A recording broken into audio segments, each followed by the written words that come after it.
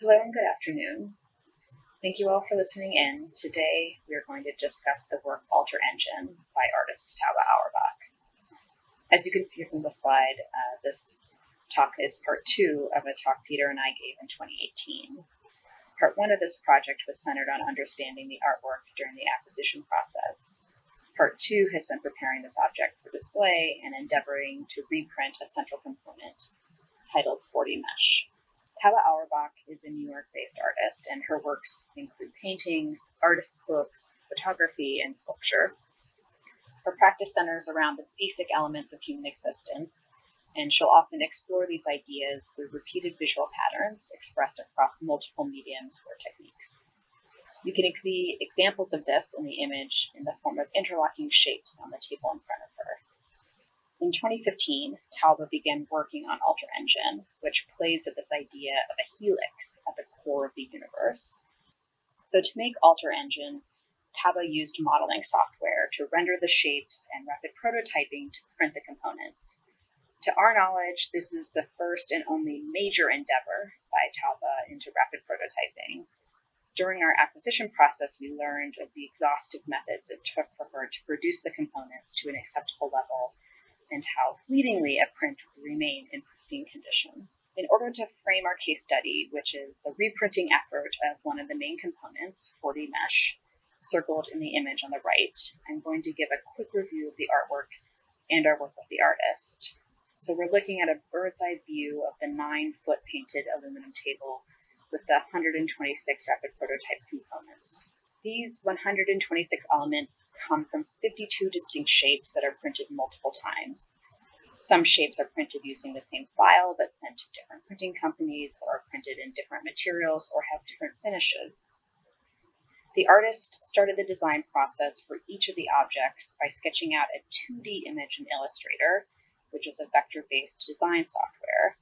And once she was pleased with the initial sketch, she would then import this drawing into Rhinoceros, which is a computer-aided design or CAD application.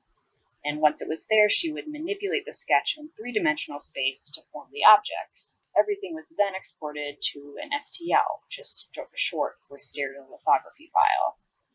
These were then sent or uploaded to various vendors for printing.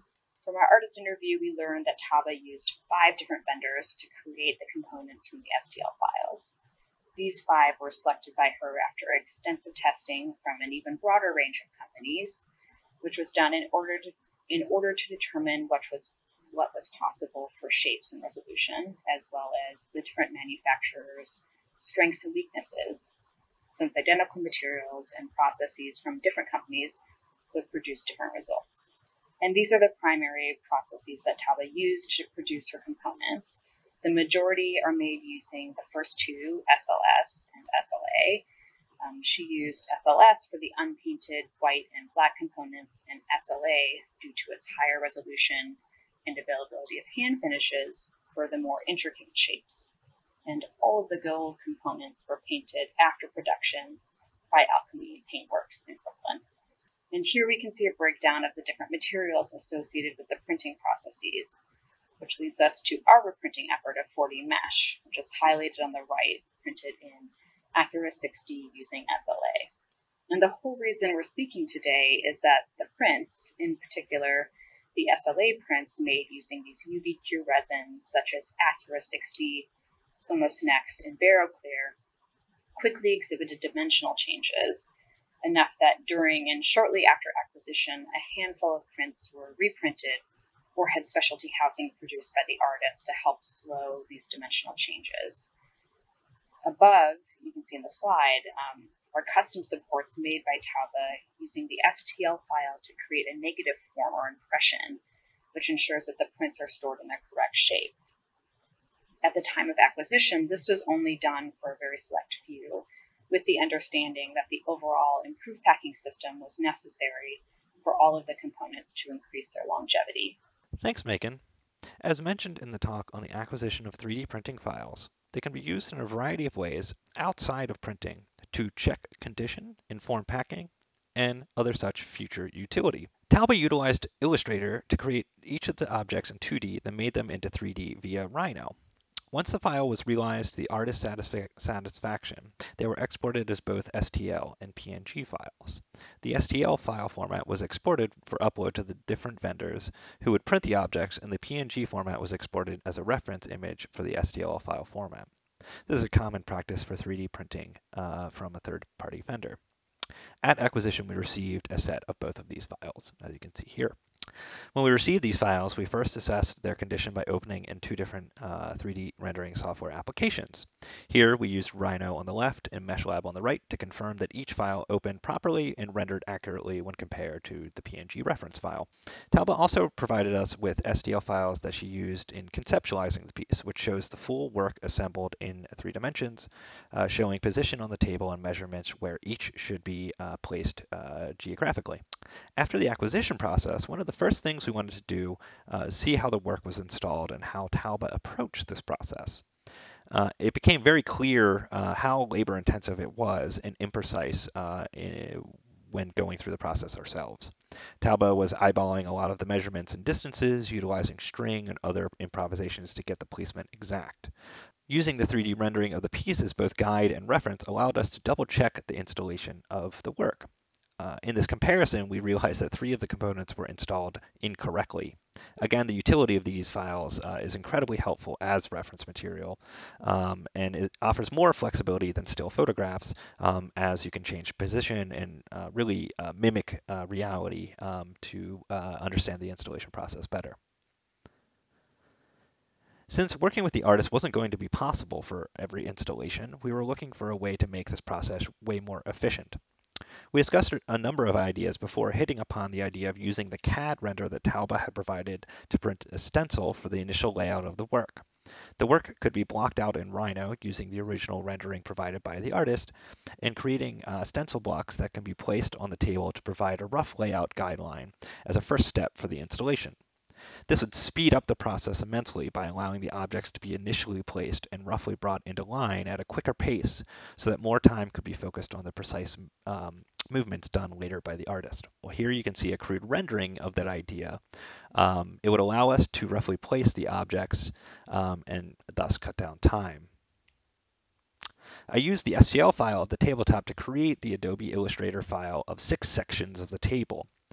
We then worked with Talus to talk through the materials as we needed something rigid enough to handle and hold up over time, but something light enough to ensure we wouldn't risk damaging the sensitive surface of the table. Here is a test install of one of the stencils in Queens. We ended up using BB Flute Heritage corrugated board. It satisfied our requirements and was cut using the digital files we made with a laser cutter. In 2019, curator Michelle Quell included the piece in the exhibition New Order, which was a fantastic opportunity to test this new template out. The 3D render of the entire piece became our guide for this reinstallation. And here we are assembling the stencil on the table. And here it is fully laid out on the tabletop. We then laid out the objects. During install, we marked center points and endpoints of components in the windows to make the following install even more efficient. And here you can see those reference points here. So the letters are what objects need to be placed there, refers back to the component number. And the little carets that you see drawn are the center points of each box. With the exception of 2 central components at the front and back of the table, the installation was complete. And then we had to very carefully lift the stencils off the finished install. And here's where the double layer of the BB flute was important to give us some rigidity as we lifted these stencils off. So this immensely cut down the install time. In the test install, it took us about 5 to 6 hours to install the piece. With the stencil, it took us about just under 3 hours to fully install everything. And so we even think this will actually be cut down to even fewer time, given now that we have practiced with this install method.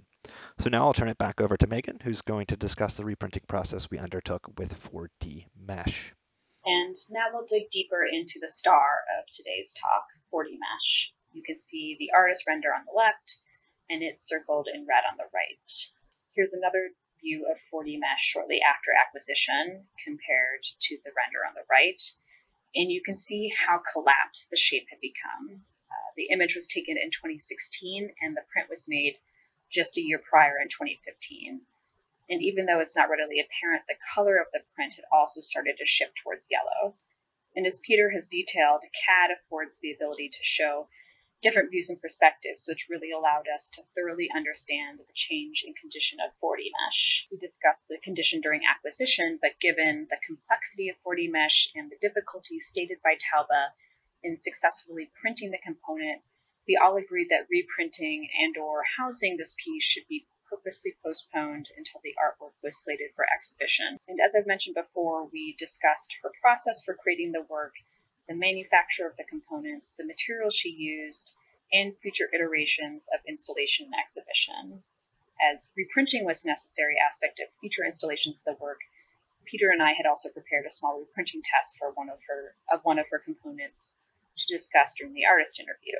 So in 2019, when this work was chosen by Michelle Kuo for inclusion in the New Order exhibition, we really felt optimistic for a successful exhibition of Alter Engine, given all the work that we had done with the artist to understand the artwork, its installation, and possible reprinting. For 4D Mesh, we knew the material, the company, we had the STL file, we also had an active relationship with the original vendor from the research phase of the acquisition. I had previously reached out to GPI for samples and for thoughts on their prints with Tauba, and they were really open and accommodating. They sent me several samples and test pieces of 4D Mesh to have on file. And I say this just to give some context in the level of communication I thought we had prior to reprinting.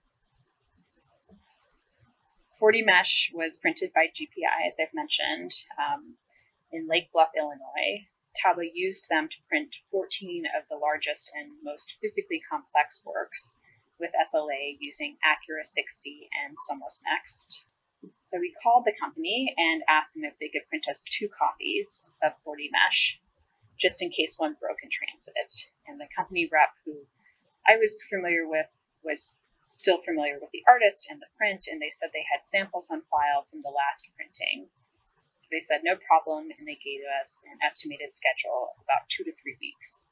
But our first hint of trouble was that it took the printer about a month longer to print the components than was agreed upon, without any clarity on what was causing the delays, despite really persistent follow-ups.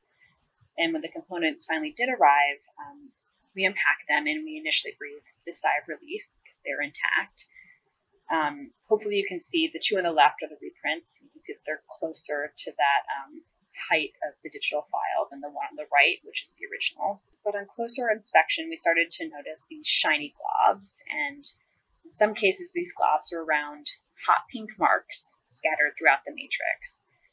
And we reached out to the printer to figure out what this globular material was and to ask why these prints were so different in quality in comparison to the original they pre-printed. But despite following up over email and on the phone, there were weeks of, we're looking into this and we'll get back to you. So I'd say about 6 weeks after these prints arrived, we were finally able to sit down and talk on the phone with the company rep. And we learned that the person who oversaw the earlier prints, which were done with Tauba, had left the company, and that the techs weren't really able to produce a print of the same quality. These pink marks were to indicate to the post-finishing technician where breaks had occurred and the globs were areas of repair. So we asked GPI if they would be willing to try again, and they said no, and we asked them if they would refund us the cost of one of the prints, which they eventually agreed to. And at this point, the exhibition was about a week away, and we just had to decide which print we'd use for the exhibition. And although both reprints had areas of pink marker and globby repairs, one was significantly better than the other, and both reprints were more dimensionally true to the digital file. The original, while collapsed, was flawless. This is the better of the 2 reprints. The pink spots are hard to see at a glance, and there's fewer, maybe around 10, of these globby repairs. This print was deemed unacceptable. The pink and globs, which are more around 20 to 30, were much more noticeable. And here's the original, which I appreciate much more now than I did previously. We didn't realize it at the time, but we took a lot for granted in our assumption of what the printer understood about the goals of the project. We assumed that the artist relationship would carry over to our interactions. And it turns out that Tauba's relationship was way more specific than just the company. It was this one person who made the print feasible. And in the future, we're going to endeavor to develop stronger relationships with printers who might produce reprints for us and spend more time articulating the visual priorities of the projects. Ultimately, we decided to install both the better reprint and the original and choose after seeing them both in the table and context. Here are the two options. And we, and by we I mean the curator Michelle Kuo, ended up deciding that the structure and the height of the reprint was more important than some of the printing flaws. And here's a snap of it installed. The flaws really quickly recede from just standing a few feet away, but the impact of the dimensional improvement or shape of the reprint becomes more focused. So ultimately, one of the reprints was a success. We did satisfy the major visual requirements for the artwork. We were able to print a replacement component with the correct shape using the artist's original materials and printing process. And there's a huge but coming, but it's also clear to us that our assumptions around quality, repair, timeline, etc., these were not understood by the vendor. And refabrication or reprinting, this isn't a new concept in art or conservation, but the newness of rapid prototyping and the speed at which the technology is changing really added some wrinkles to our approach to reprinting 4D mesh. So I'd like to review some of the thoughts we had around ways to make this endeavor more successful, such that if we decide to reprint a component in the future, we should think about the pros and cons of using the original vendor versus printing someplace local or someplace where we have an existing relationship. It was really clear to me by the end of my communication with GPI that we were more of an oddity than a form of revenue, and they were not interested enough in the art aspect to put the work in to get it right. One thought we had is to make a contract.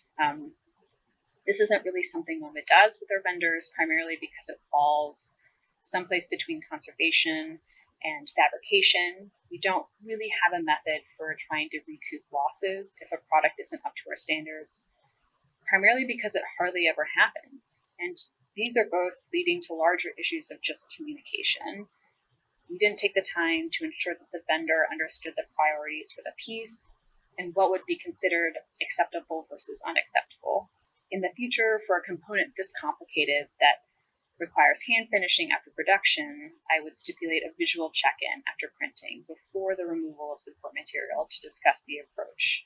I would also have discussed finishing tactics ahead of time with the person assigned. We, as I mentioned, eventually learned that Tauba had this relationship with a finisher at GPI in charge of some of her prints, who was very sensitive to the aesthetic needs of the artwork, and who unfortunately no longer worked there. My background is in bronze foundry work, and I really understand that a print or cast can often be only as good as the finisher assigned. In the future, I would have discussed repair and marking needs and perhaps had left things broken to be mended at MoMA, or would have stipulated not using that hot pink marker and brainstormed other ways for a finisher to address the work. In addition to trying to pave a better path forward for future reprints, one of the best things we can do is just try to extend the life of the printed components. When the work was proposed for acquisition, one of the first concerns we raised was the housing of the components. You can see the housing we acquired back in 2016. The cavities didn't properly support the artwork, and many of the larger fragile prints difficult to remove safely. The boxes also weren't strong enough for extended travel beyond trips from Midtown to our storage facility in Queens. But fortunately, a request for loan to SF MoMA for Auerbach's retrospective prioritized a complete rehousing project. So here is one of 4 new crates built just for the rapid prototyped components, which provide really good dimensional support and also very thoughtful methods for removal and handling. The new 4D mesh print needed very specific support to hopefully slow any collapse or sag in the resin. We really just hope that this storage system helps prolong the life of these components to reduce our need for reprinting, as well as allow the work to travel and be exhibited and accessible to a wide audience. We now are approaching another installation of the work at SF MoMA in the coming months. which will give us another opportunity to check how the objects are faring in storage and allow us to go and adjust any of the packing, installation procedures, and or any other issues that come to light in this future reinstallation of the work. What we've learned through our test printings and the reprint of 4D Mesh in particular is that the translation of these components in reprinting is exceedingly difficult, if not impossible, to get an exact one-to-one relationship. This means that our care of the components to prolong their life is extremely important. We may still need to produce prints in the future, but want to limit that need as much as we can.